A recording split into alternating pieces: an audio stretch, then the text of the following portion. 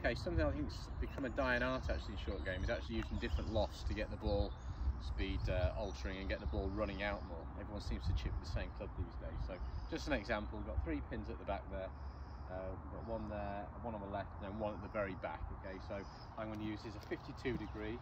I'm not going to change my technique for any of these shots. My setup and swing are going to be identical, but hopefully you're going to see the ball speed react a little bit differently each time. So 52 degrees, this front pin, normal chip and run techniques. You've got a bit of a check, it's not running very far.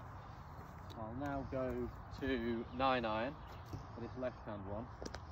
Bit of a tricky one because of the slope as well, but you should see the ball run out a little bit more. Technique doesn't change. See the ball speed, it's not checking as much, running out more.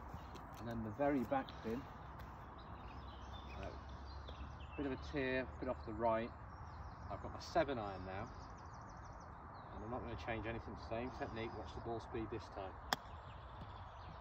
You see that's really going to run up and round. There we go. 3 chips, 3 up and downs with 3 different clubs.